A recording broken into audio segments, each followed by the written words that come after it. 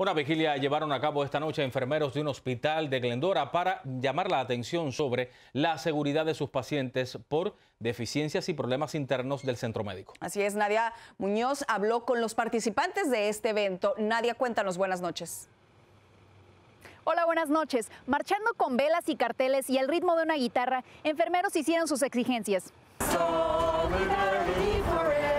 El propósito de esta vigilia es crear conciencia sobre los problemas que, según comentan, ocurren en el centro médico, tales como la falta de funcionamiento de las instalaciones y equipo y la falta de personal, lo cual dicen no les permite trabajar en óptimas condiciones y pone en riesgo la vida de los pacientes. Que se mejore el hospital porque a veces no hay suficientes enfermeros, enfermeras, cuando llueve gotea el techo y hay problemas de seguridad de los pacientes. Queremos proveer mejor servicios para nuestros pacientes y para la comunidad. Los enfermeros registrados declararon que el aire acondicionado no funciona en las habitaciones, ni los botones de los pacientes para realizar llamadas de emergencia, y que la farmacia está cerrada en horas que pacientes necesitan medicamentos, por lo que dicen no están preparados para situaciones de emergencia.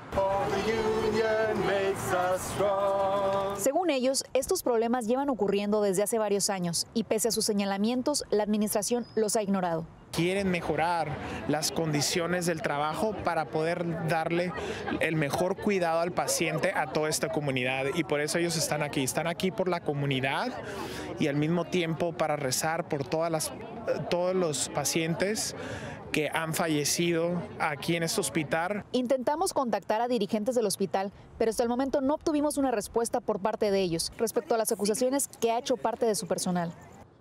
Los trabajadores dicen que lo único que les hace no dejar el hospital es el cariño que le tienen a la comunidad y a sus pacientes, por lo que seguirán luchando hasta que se brinde un mejor servicio.